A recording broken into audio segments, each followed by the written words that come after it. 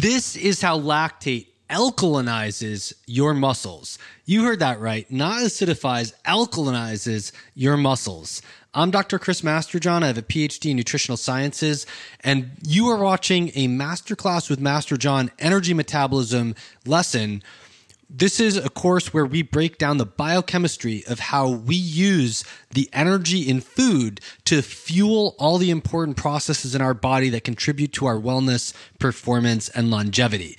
And in this lesson, we're going to look at the biochemistry of how lactate is alkalinizing. You may have heard that lactate is something that is produced when our muscles make lactic acid when we're exercising, that acidifies our muscles and contributes to fatigue, failure, and delayed onset muscle soreness. Or you may have heard the arguments against this. There are many well-known people who have been spending a long time, big parts of their career, countering this narrative, like Andy Galpin. You may have heard, if you're deep in the science, you may have read the work of George Brooks. We're going to take a deep look into the biochemistry.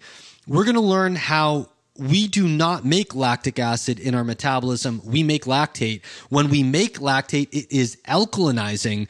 We're going to look at how some of the presentations in biochemistry textbooks, on the one hand, give us everything that we need to understand why it is lactate that we make and not lactic acid, that we never make lactic acid in our metabolism. But on the other hand, do not equip us very well to understand what actually is the source of acidity in exercising skeletal muscle or in metabolism in general, because they don't put enough emphasis on acid-base balance to bother showing you with completeness where all the protons, which are the cause of acidity, are going in the chemical reactions. So we're going to take a look at the Berg and Lehninger presentations of glycolysis to see where they go wrong in equipping us with the knowledge we need to understand acid-base balance during exercise.